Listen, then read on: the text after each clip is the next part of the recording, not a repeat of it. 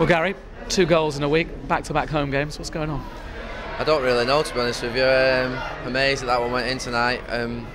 Last week was a better chance tonight. Just went across the keeper and lucky for us it went in, but we defended quite well, and I think again the centre backs have won us the game tonight. They've really defended well at Old Trafford, and the same last week against Leicester. I think the second goal did a lot just to take the pressure off and just make it easier towards the end, didn't it? Well, I think what it did, it gave us an easier 20 minutes at the end, the second goal, because we've got a big game on Saturday against Liverpool, and we've had 4 tough games in the last 10 days against teams who are all fighting for lives for one reason or another. So we've got a big game on Saturday, so it let us ease off the pedal a little bit and just relax.